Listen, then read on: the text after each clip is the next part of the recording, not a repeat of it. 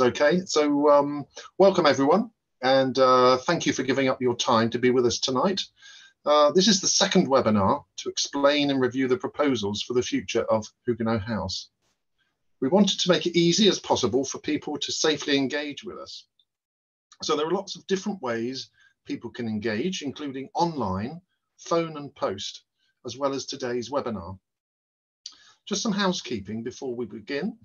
The session is being recorded and we will put the recording on our website for people to watch later. Today, we'll be presenting the options for Huguenot House for about 30 minutes, and then we'll stop to give you the opportunity to ask your questions for around 15 minutes, and we'll try to keep to time. The project team will answer these questions at the end, and in addition to our panelists that I'll introduce in a minute, some of our wider team are also here and can jump in to help answer any more technical questions later. Feel free to ask questions throughout the webinar using the question and answer function at the bottom of your screen. These questions can be kept anonymous and other participants will not be able to see them. We'll try to answer as many as we can during the Q&A. If we can't answer all the questions in the time, we'll review all the questions after the session, and we'll put regularly updated question and answers on the website. If you want to ask questions about your personal circumstances, we will be pleased to have a one-to-one session with you. Please call or email us to arrange this. If we head to the next slide, I'll introduce you to the team that you will meet over the course of the presentation.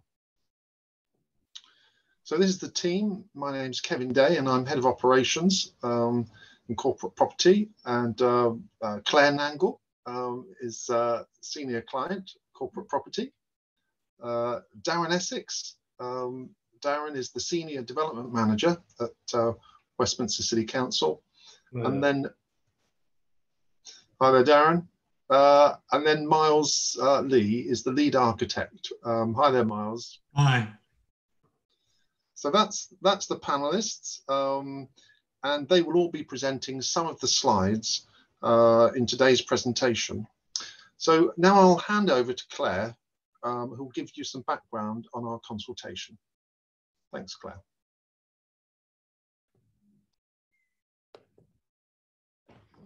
Hello, everybody. My name's Claire Nangle, and I'm the Senior Client from the Corporate Property team. I'd just like to say thank you very much for joining us this evening. Huguenot House is managed by the Corporate Property team, and it is one of the investment properties that we own and manage.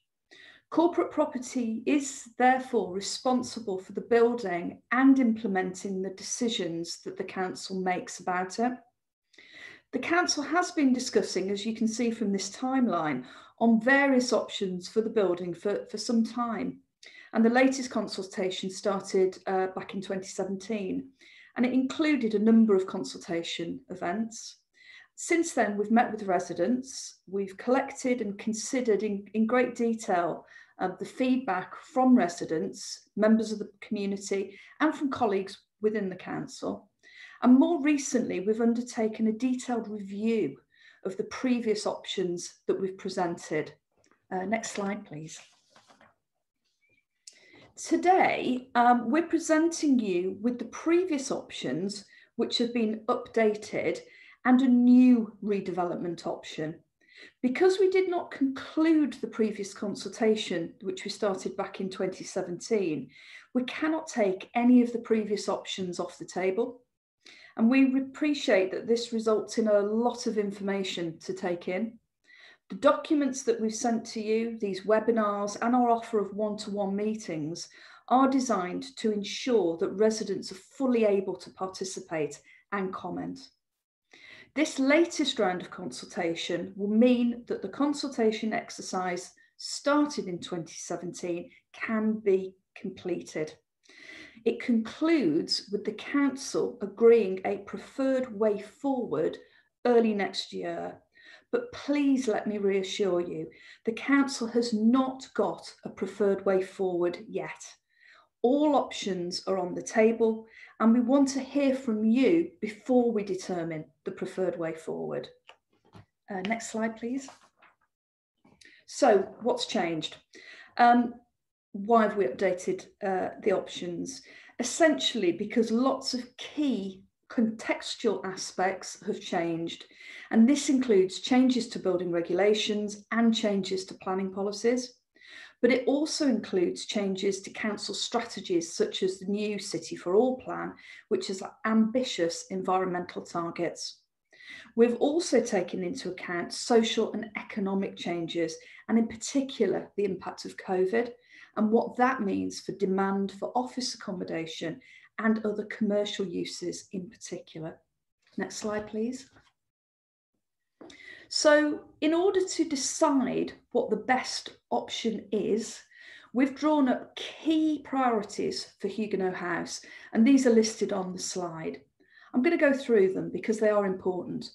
Quality homes that meet modern standards, and in particular space standards, and the ability to adapt homes in the future if required. Opportunity and employment. This is about long-term opportunities, but we also seek to deliver employment and training opportunities right throughout the life of the project. Environmental sustainability. The Council's City for All prioritises tackling the climate emergency. And in corporate property, we are very actively working to reduce the carbon footprint of all of our buildings. Preserving and enhancing the local community. We've assessed whether each option is of benefit to the existing community, whether it enables people to continue to enjoy the local area, and whether it enables future growth. And finally, financial viability. It is worth repeating that Huguenot House is a council investment property. The income that we receive enables the council to support frontline service delivery. So it is important that the options deliver value for money and are a good use of public money. As the team runs through each option, they will outline how each of the options performs against these key priorities. The assessment priorities reflect previous feedback from residents, and in particular, the aim to preserve and enhance the local community. This is a lot to take in, so we have posted more detail about this on the website and in the consultation booklet. But again, please contact us if you'd like us to phone you to go through these on a one-to-one basis. We want to hear from you.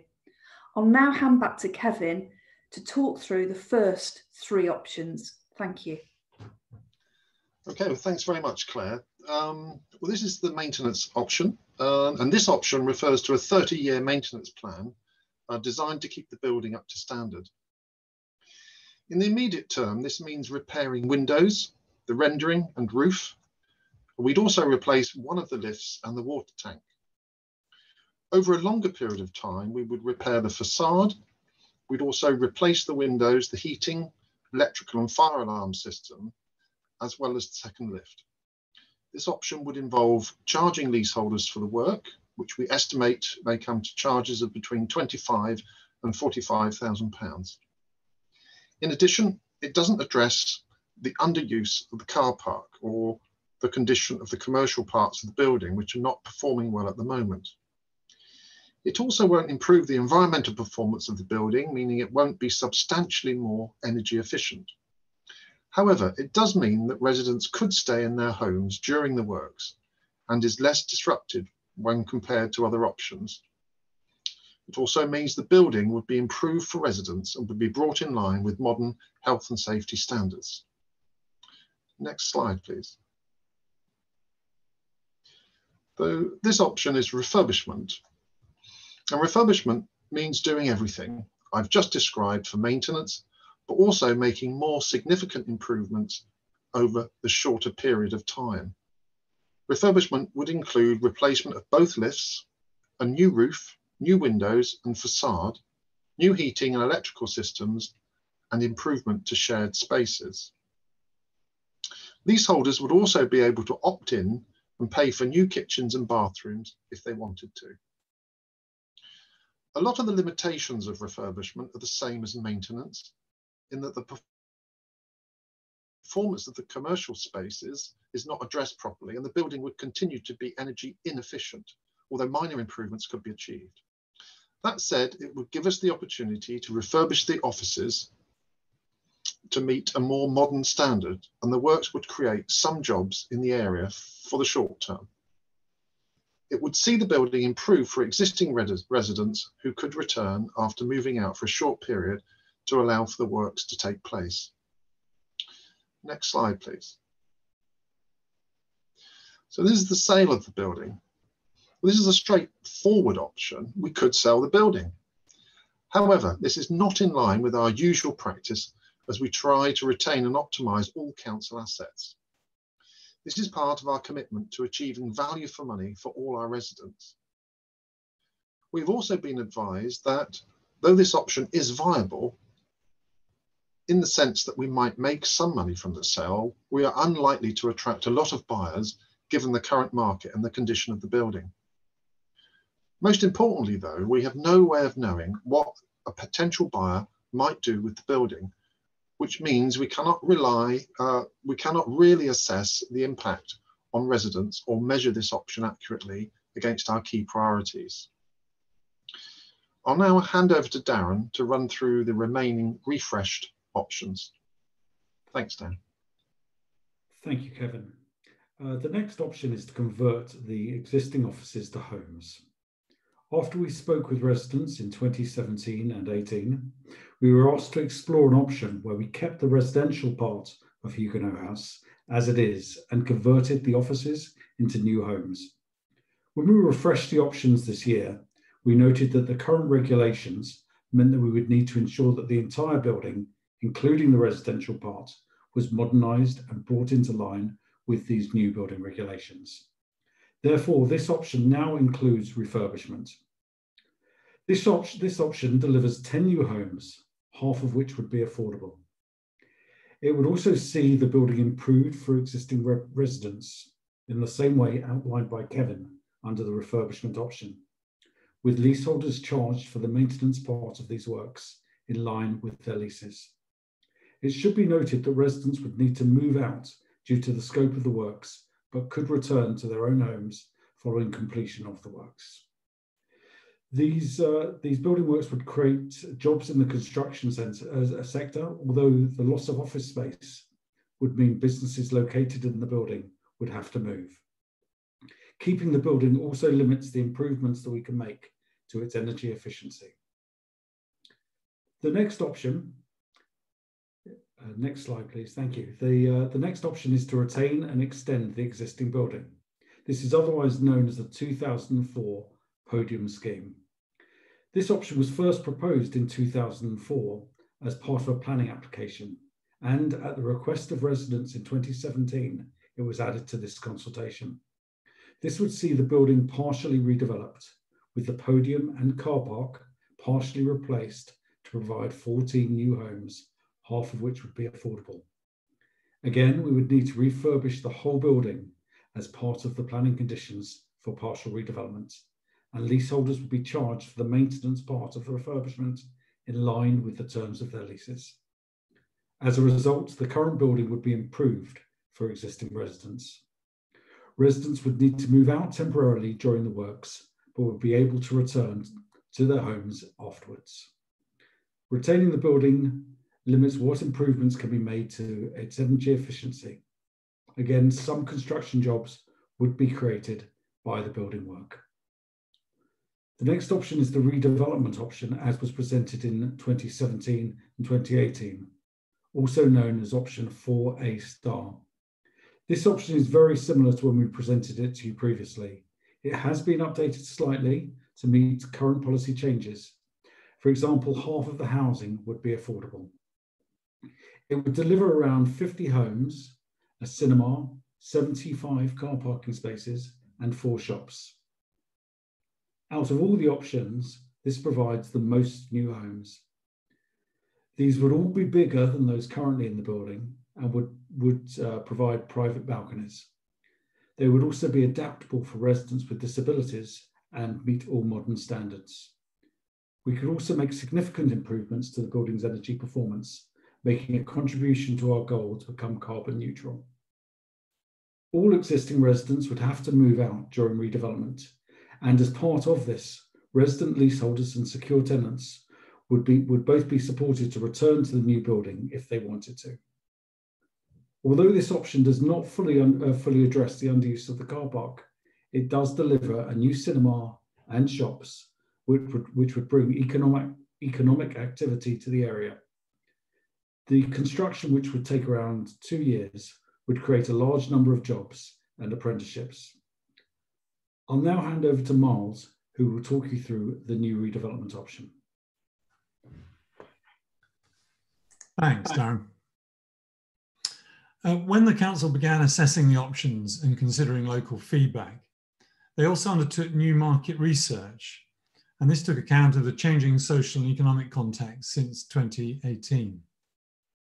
Based on this research, they asked us to design a new option which might be more appropriate for the area. The market research clearly indicated that demand was higher for hotel and leisure uses than it is for office and shops.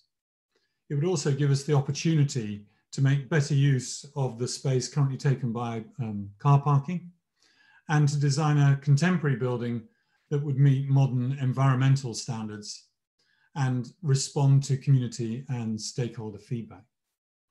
Next slide, please. So in this image is the new option.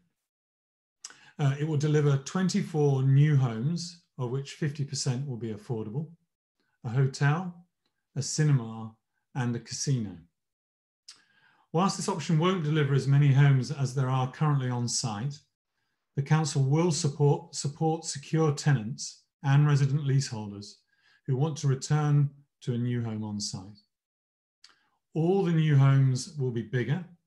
They will meet modern space standards.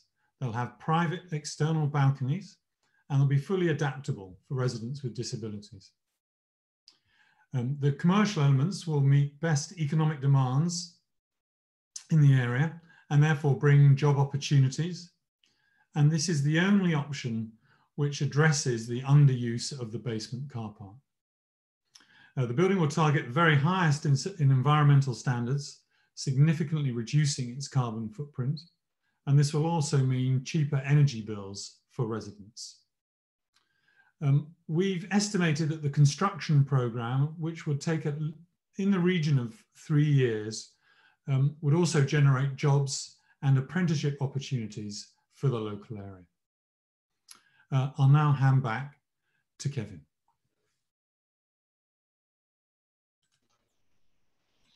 Okay, thanks very much, Miles. In terms of the next steps, the consultation actually runs now until the 15th of January. After that, we will review all the feedback received and take a decision to decide which option to proceed with. You can expect to hear from us early next year with a decision and more information on what happens next. Next slide, please. So this is the question and answer session, and over the next 15 minutes or so, we'll now ask some of your questions to the project team. We've had questions come in when speaking to people on the phone and email, so we'll also add these. If we're unable to get to your question, please do email us at huguenothouse@westminster.gov.uk, and we'll endeavour to reply. We will also collate all the questions together with the answers and put a frequently asked questions document on our website. So let's just have a look at the questions that have come in. And in actual fact, there's quite a few questions for me to begin with. So that's quite fortuitous. It gives people a rest for a minute. So the first one is, why are you consulting now during COVID-19? Well, as Claire outlined, we started the consultation quite some time ago, back in 2017 and 18, and we were advised that the consultation needed to continue, even though we were looking at a different option on the redevelopment side. It's been going on for a long time. It's important that it is concluded, and therefore we felt, because it's obviously an anxious time, that we needed to do that in as quick a time frame as possible. And during this difficult time, COVID-19, we have given every opportunity for people to contact us in the ways that we've outlined previously. So that was the reason for carrying on with the consultation during COVID. In terms of the next questions, will we be able to meet with you in person? Well, we were very much hoping to do that, and we have actually looked at the opportunity of meeting people at the POP Hub, and we've done a risk assessment on COVID-19 and put in a considerable number of safety measures. Unfortunately, during this lockdown period, we were unable, and the government advice was not to meet. But as the lockdown is released, then we'll revise our advice and in accordance with government guidelines. So we're awaiting those, as you know, shortly to be announced by the government. But we do want to meet in person safely, but the safety of staff and residents is paramount. So we will keep in touch on that issue. So the next question is, which options require residents to move, and do you know when they would have to do so? Well, of course, in terms of moving, that would happen if there was major disruption. And so it's, in terms of the options, the only option that wouldn't require moving would be maintenance. Refurbishment would require the actual replacement of the facade, and it may be that moving out would be a short period, but the specification for that works has not been agreed yet. Any option that included redevelopment, then there would be a requirement to move. And again, the timescales and the programs haven't been decided, but we will keep in contact with you and look at your own individual circumstances and try and support you as much as we possibly can. The next question is, can the council guarantee residents would be able to stay in the neighbourhood if they have to move?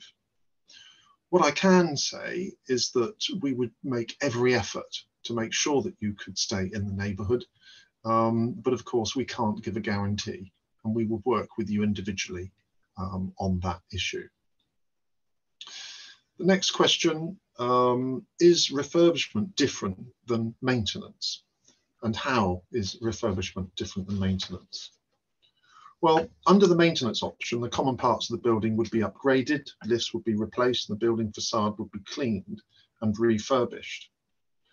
In terms of refurbishment, we would look at replacing items, and it would be, the main difference is we will be doing that work over a short time period, most likely about 18 months, whereas you may remember that the maintenance period was over a long time, which was a 30-year period, although obviously we would prioritise certain works, for example, the lift and the windows, before that period. Okay, next question.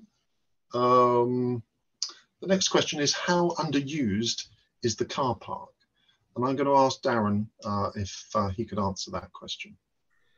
Thank you, Kevin. We liaise with the car park operator, Q Parks, and they've provided us with their usage data.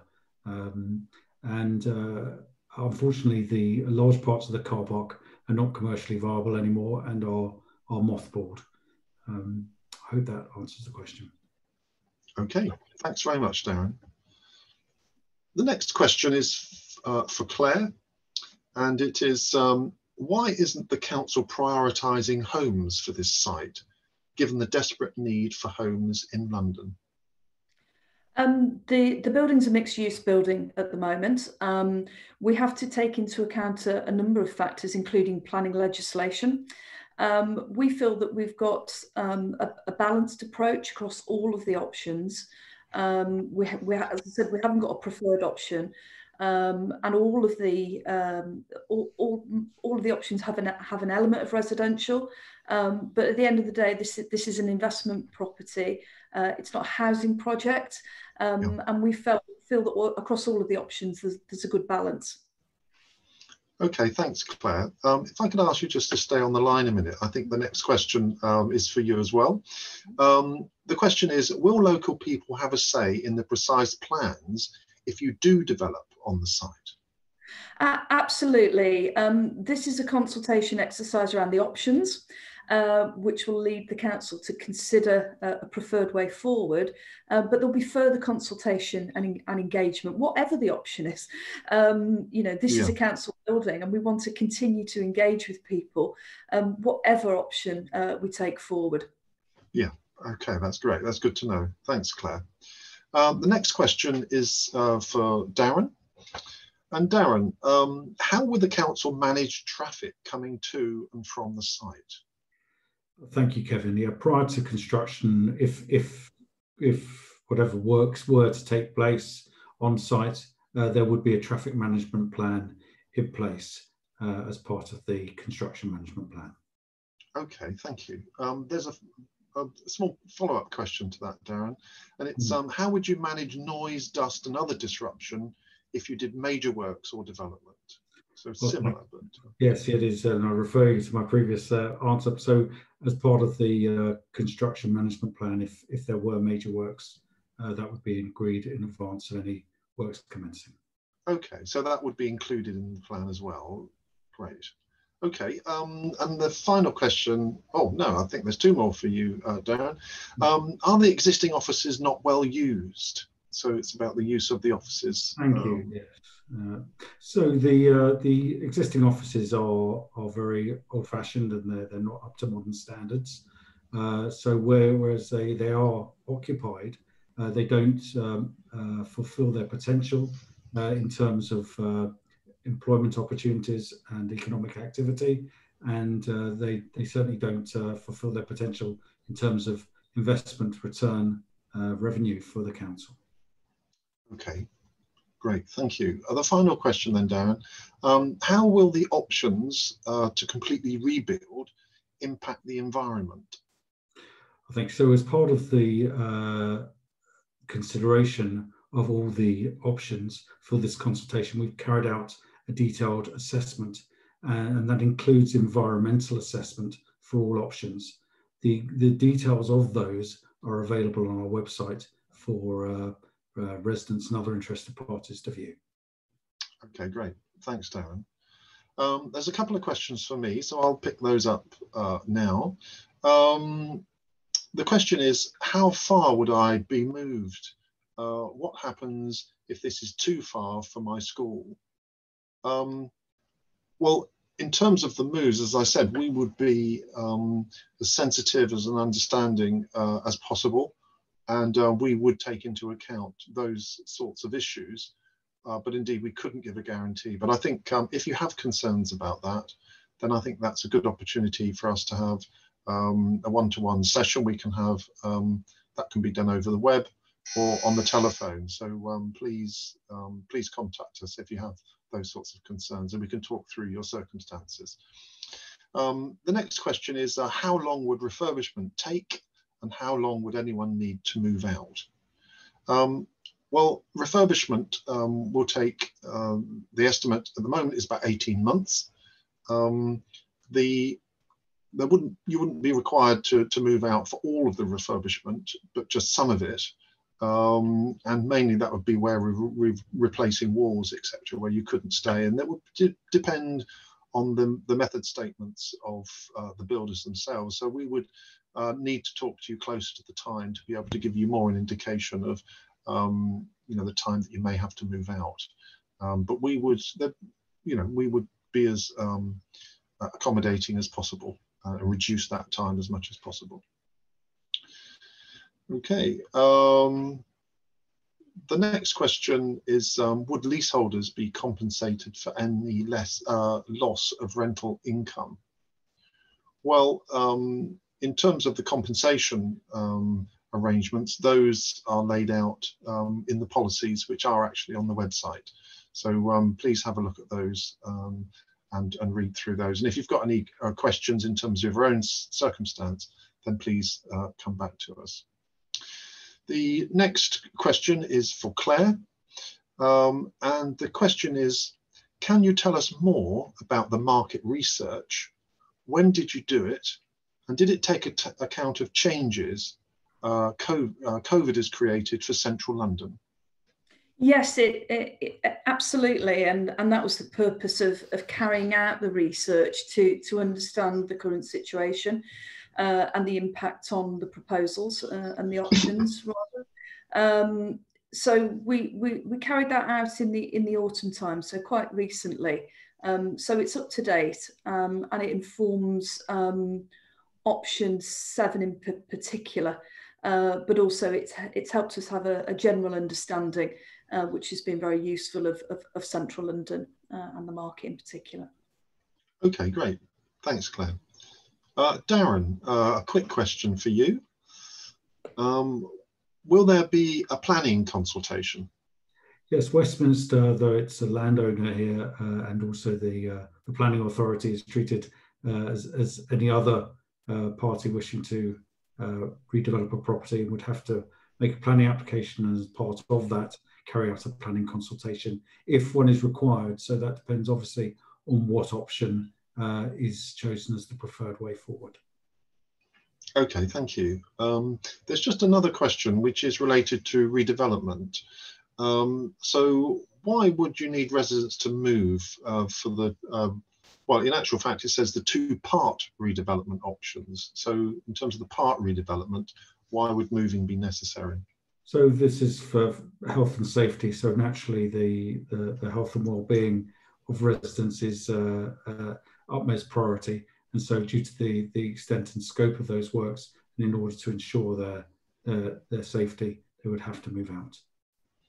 Okay, thank you very much. There's a question here for Claire. And the question is, what support will the council offer local businesses? It's all very well doing big developments, but businesses are struggling and we need help.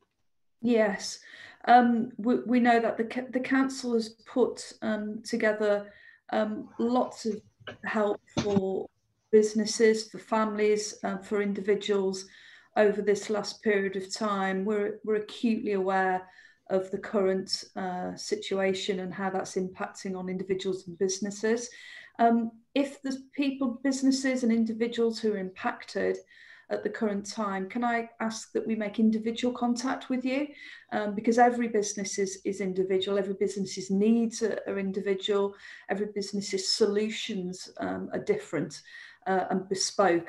So we would want to tailor that support in a very precise way. So if you could provide your contact details, we'll enable some specialist and targeted support wherever we can. Great, thanks, Claire. And you could pop that those contact details in the chat if you like, and we'll pick that up. That'd be great. Claire, there's another question for you. We're keeping you working here. You're suggesting opening a hotel in your new option, but there is one just next door. So why do you think another one is necessary so nearby? Well, the market research that we've undertaken flags up that there's still a lot of demand for hotel space in central London. The nature of the space would obviously need consideration. The hotel next door is a certain grade, a certain style. It's not necessarily the case that under this option that we would replicate that. There's room for a variety of different offers and brands. We're pretty confident that that represents a viable option at this stage. Great. Okay, thank you. That's all for now, Claire. So I'm over to Darren again now. So Darren, if I could bring you back. Darren, when would work begin after a decision has been made? So I guess it depends on the option, but There we are. You're taking the words out of my mouth. Yeah. So, yeah, absolutely. So it does depend which option is chosen as the preferred way forward, and then we'll continue to liaise with residents and other stakeholders to inform of the way forward to implement that programme. Okay, all right, thank you. And Claire, didn't give you much of a rest, I'm afraid. The question is there really demand for a casino here with the hippodromes so close by? Yes, we believe so. And again, the market research that we've carried out would demonstrate that there is. Great. Okay, thank you, Claire. Darren, this is a question around demolition in such a built-up environment. If that option and demolition was chosen, of course, would this be incredibly disruptive for businesses nearby? Of course, city centre sites such as this can create disruption if they are redeveloped, and the site next door has recently been redeveloped, and that has been managed successfully. Again, as I referred to earlier, prior to any work for demolition, there would be a construction management plan put in place. Okay. That would include a demolition plan. Okay. And a follow-up question, would this project include any improvements to the public space or public realm? So it depends again on the chosen preferred way forward, but if there were a redevelopment option, then council policy requires that there are contributions as part of the redevelopment towards public works, including the public realm. So yes. Okay. Thank you. And Claire, a few years ago, the council was clear it wanted to develop here. Has that changed now, Claire? So the question is, a few years ago, the council was clear it wanted to develop, and has that changed? We're concluding the consultation exercise that started in 2017. We don't have a preferred way forward. We're consulting on the options, continuing the consultation, refresh the options as I indicated at the beginning of the webinar. And I think it's critically important to stress that we're in a different context, and we've refreshed the options to reflect the different context that we're in now. So that's the basis of this consultation. Okay, thank you, Claire. So one for Miles. You've had a long rest, Miles. So we'd like to bring you in now. And the question is, would the build of any of these options be carbon neutral? That would certainly be our target for the redevelopment option. We would look at a sustainable way of trying to reuse material in demolition, and we would target a zero carbon building in use in the new option, with things like BREEAM Excellent for the offices and Passive House standards for the residential accommodation. Okay, thanks, Miles. There's this follow-up question, and it's been posed for you. It says, would the council pay to carbon offset the demolition? That may be a council decision, but is that an option? It's a possibility. It depends how we go about the process. It could be that we can, as I say, reuse some materials in the process of the demolition, but that's a decision for later on in the process. Yeah. Okay. Thanks, Miles. Back to Claire. We're working you hard, Claire. This building is in the heart of London. Has the council considered using it for a civic purpose? The short answer, I guess, is no, because what we've considered are the options in front of you today. There are no other option. There are no other options that we've considered. These are they, and certainly the council does have a variety of public buildings within the near area and slightly further afield. I don't think we're particularly short of civic buildings, but no, what you see is what you get in terms of what we've considered. Yeah, okay, thank you, Claire. And so the follow-up question is, the council must be struggling financially, as all local authorities are. Do you really have the funds for such an ambitious project? Well, we don't know what the preferred way forward will be. Yeah, that's a good point. The scale of the financial investment required has yet to be determined, and clearly how the council funds that and the mechanisms that we use to deliver whatever the preferred way forward is will be considered. But because we haven't decided what the preferred way forward is, it would be difficult at this stage to quantify the scope and the mechanism, the funding mechanisms in that level of detail.